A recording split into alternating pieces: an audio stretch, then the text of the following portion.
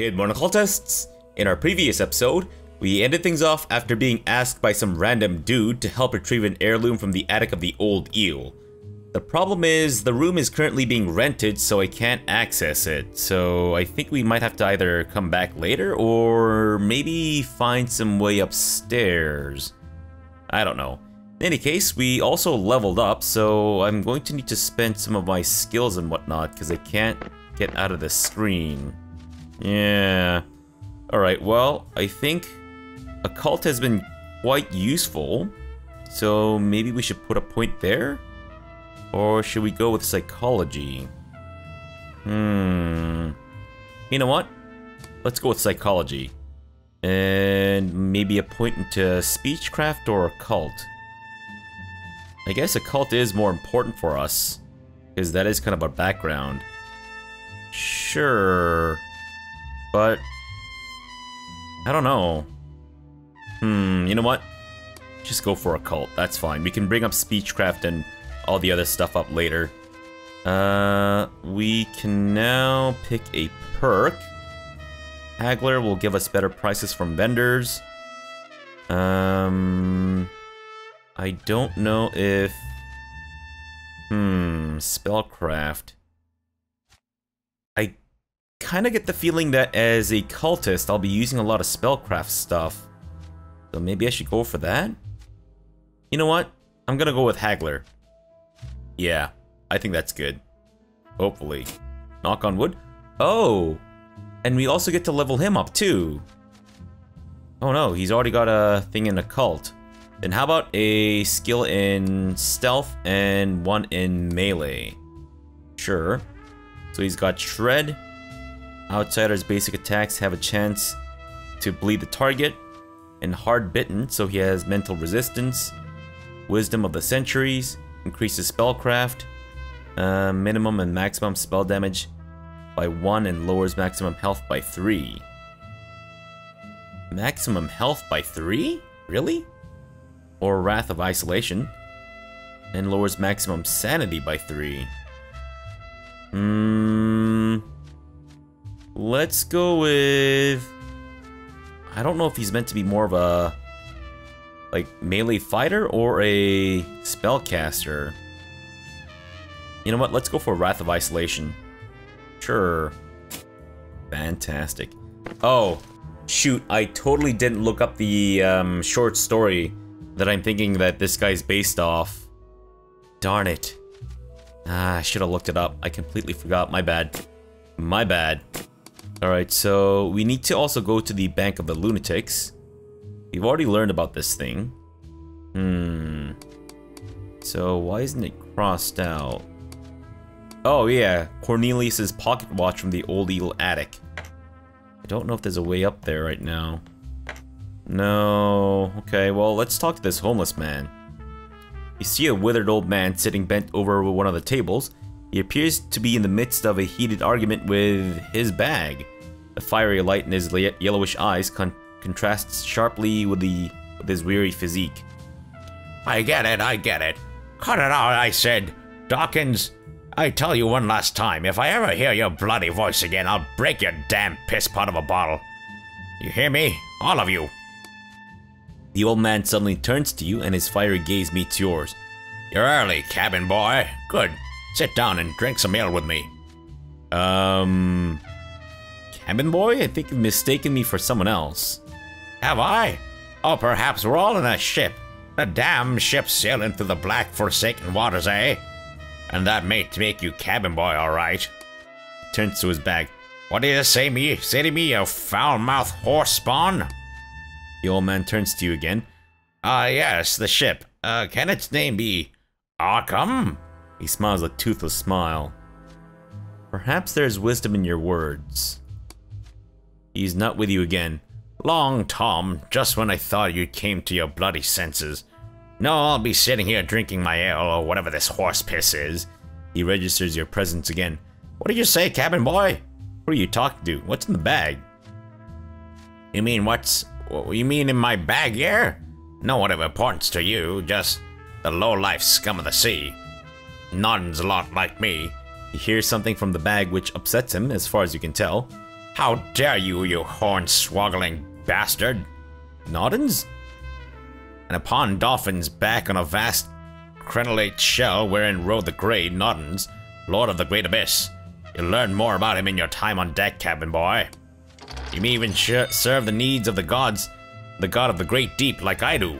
Noddins is like those cold, tyrannical, unfeeling gods that rule the realms below, or realm now. He finds purpose in mortals, although rarely. Shut your trap, Peters.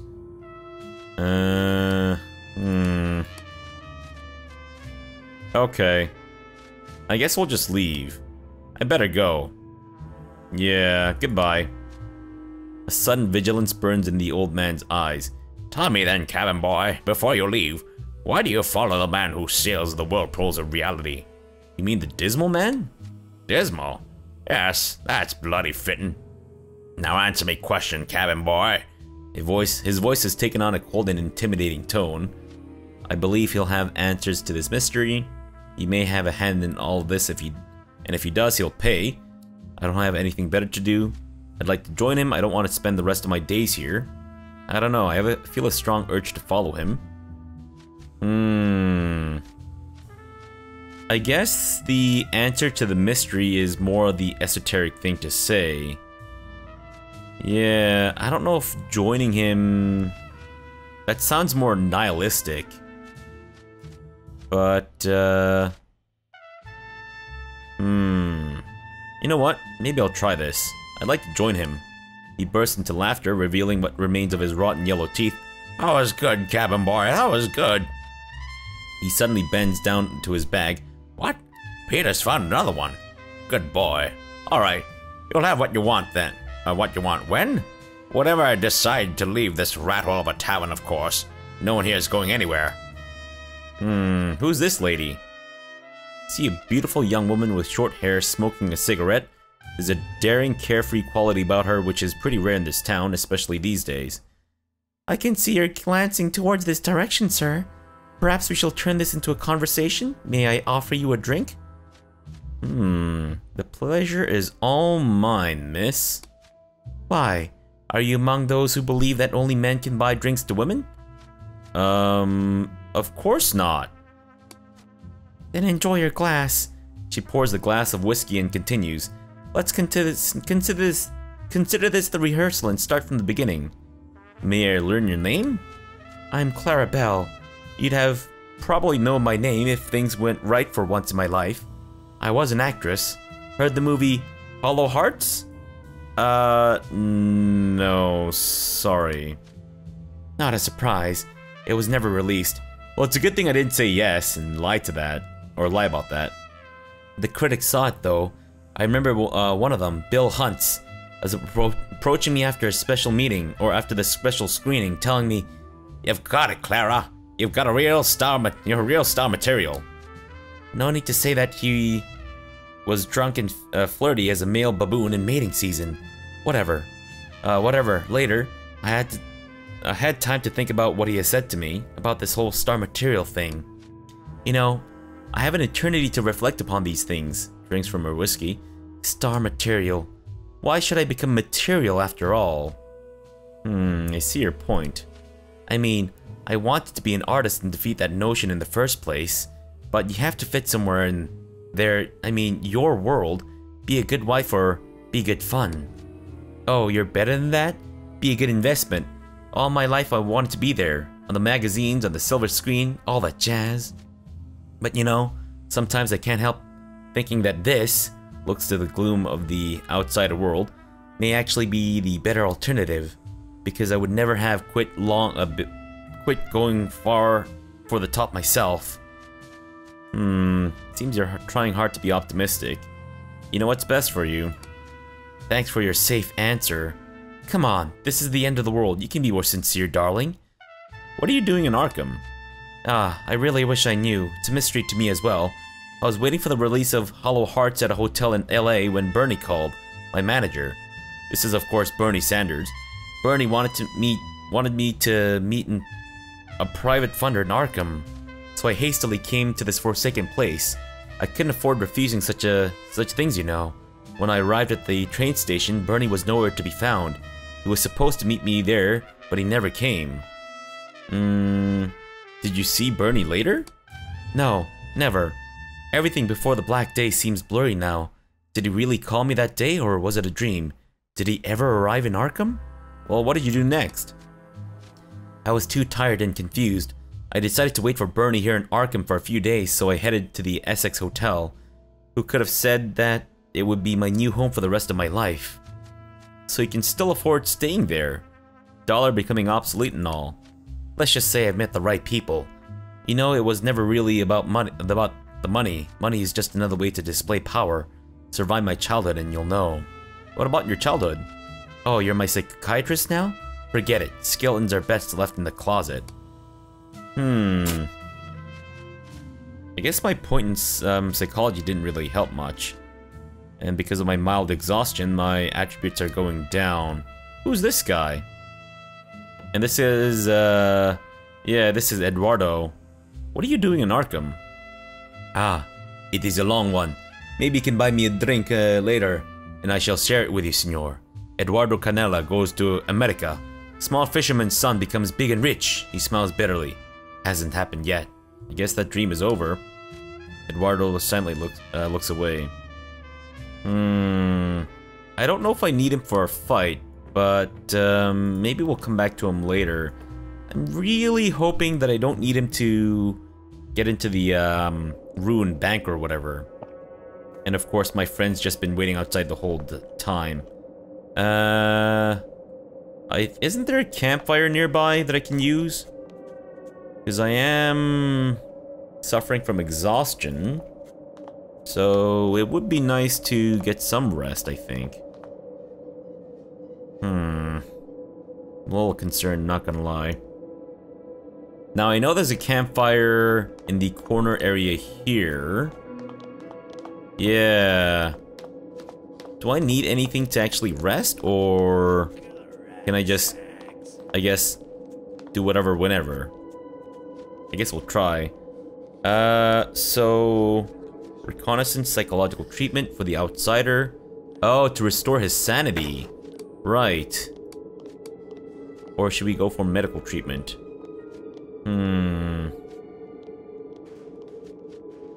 Sanity. Benefits 0 health. Okay. Medical research, medical treatment. I do want to see... Oh, unlocks new formulas. Oh, and he can do stuff too. Okay. Then let's have you treat yourself. And Fabrosi will do the medical research of raw opium. Why can I not select it? What's going on? Sure. I think it's just maybe a little bugged. There we go. And then you can go for the medical treatment on yourself. And let's do some psychological treatment for the outsider. Sure. And also do some medical research. Can we both research opium? Maybe we should just go for regular medical research then. Sure. Oh, so I think I understand what the whole... Whoa. That's Lovecraft.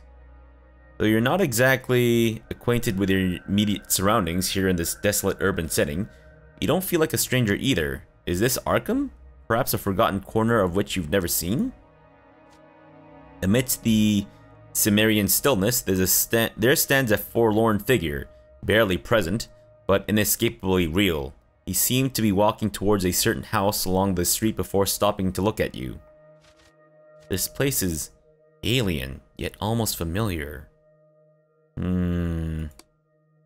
His aloofness is in contrast with his contemplative eyes, under which you glimpse a sea of wonder. Isn't that the heart of the matter? To be somewhere foreign, to escape? If I must form a conjecture, a strong desire must have conduced to the peculiar circumstances of our meeting. He looks at you attentively with unblinking eyes. You're a wanderer, like me perhaps. The timbre of his voice consists of sublime overtones. Why would you be here if you weren't? What is it that brought us together? It seems our paths have crossed in this vast realm lying beneath the prosiness of the conscious world. As for your question, I am just another lost passenger, so don't expect all the answers from me. Broodingly, but the real question revolves around you, doesn't it? Perhaps you've been compelled to seek a memory which isn't yours at all. His eyes darken. You emanate a tragic aura, source of which is most dire. What's behind that door? A brief pause, and his definite answer cuts right through this tension of Stygian abstractness. Inspiration. Know this, Wanderer. There will be a price to pay when you have no option but to cling to a vision's brim with unutterable horrors in order to procure your only means of subsistence, however maddening they may be. Tell me who you are, I must know. That sounds poetic. Are you an artist, perhaps? I don't understand. Can you please elaborate? That sounds poetic. I won't grant an answer that easily. Knowledge of someone is a powerful thing, and this premise applies even in dreams. But I'll offer you a chance since you've intruded my fantasy. I'll tell you of my journeys, and you will tell me who I am.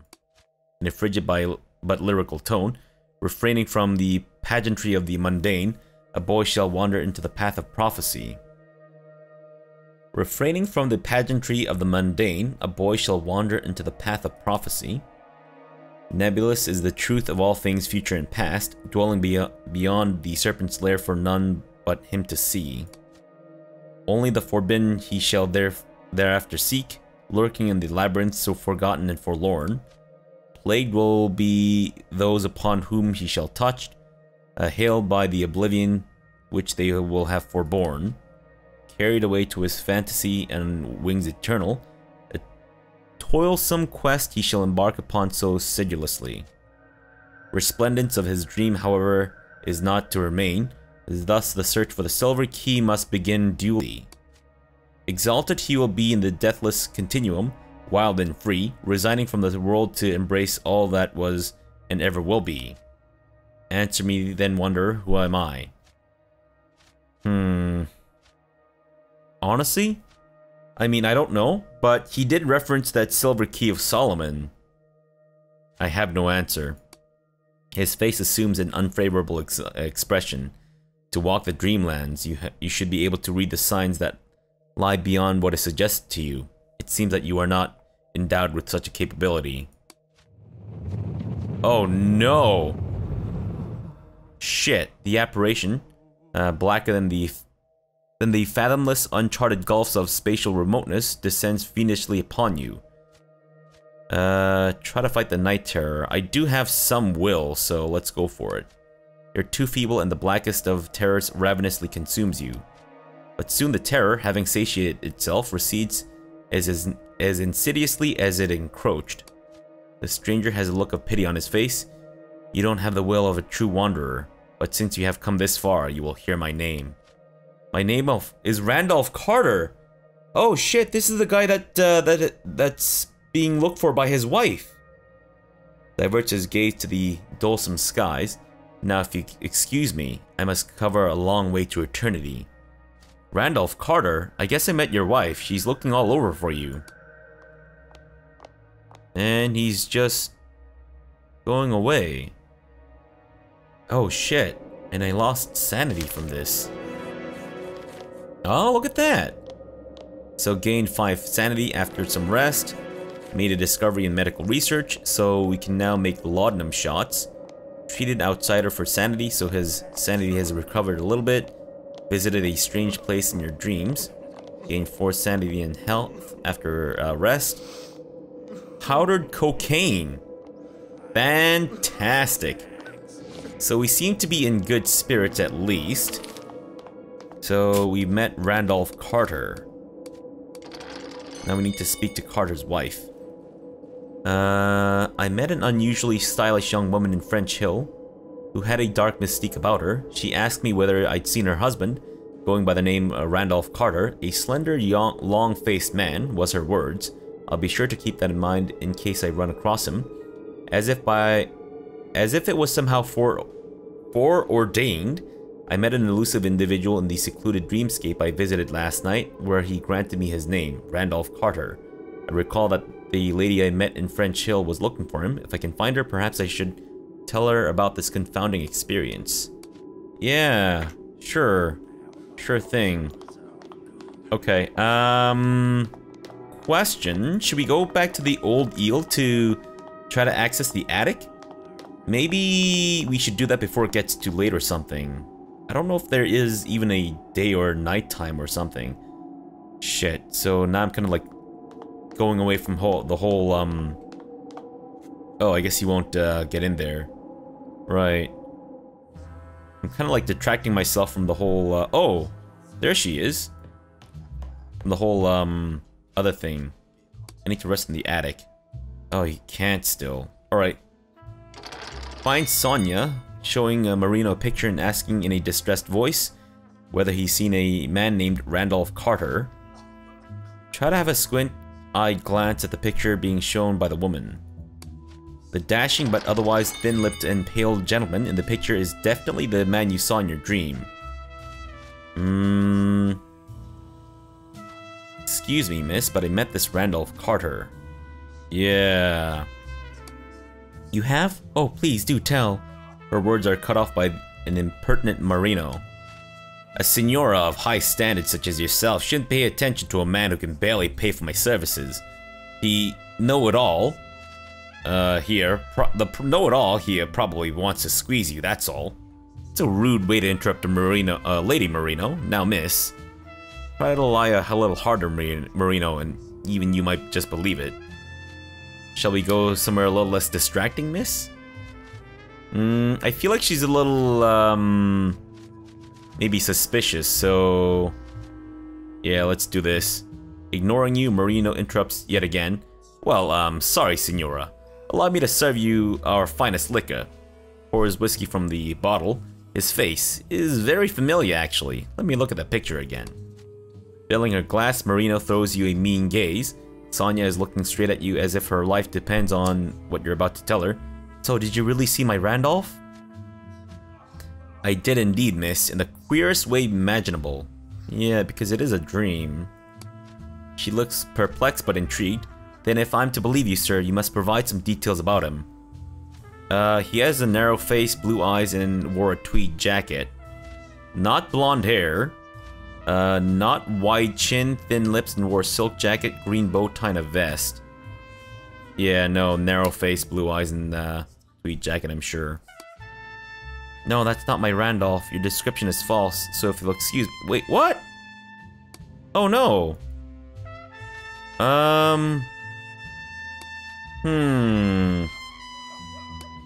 Okay. It's a rude way. It's rude to interrupt Lady Marino. I guess he's still, upset about that or whatever. That's fine.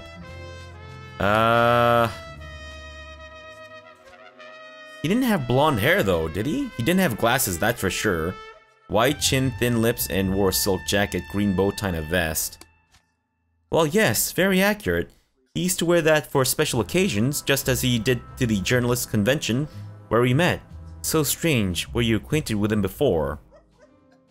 Never. I'd seen the man in my life before I did in my dream. No, madam. Though I felt a vague affinity towards him. I wasn't, but the abstract realism of the vision almost seemed to suggest otherwise. That seems like an occult thing to say. Anxiously. So what was he doing, or where was he going? Did he tell you anything else apart from his name? He's about to enter an old abandoned house somewhere in Arkham. Told me that he sought inspiration, whatever that implies. He said something about covering a long way to eternity.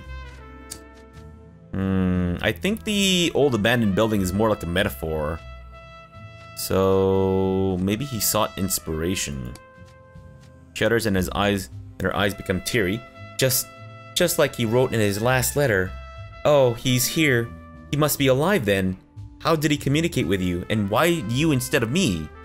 It all remains a mystery to me, Miss Carter. Some practitioners of the art are known to seep into other psyches. She seems to be drowned in a sea of memories for a few short moments as she looks deep into the vagueness. Finally, a single tear of happiness trickles down her cheek. I'm Sonia H. Green Carter. Thank you for sharing me with this with me, Mr. My name is Fabrosi McCortes. Nice meeting you as well, Sonia. Can you help me find him then? There must be a reason for Randolph to meet you. If I follow you, would you be kind enough to take me to that house? Shit. Yes, but I kind of have other things that I need to do right now. Ah, damn it. Alright, fine.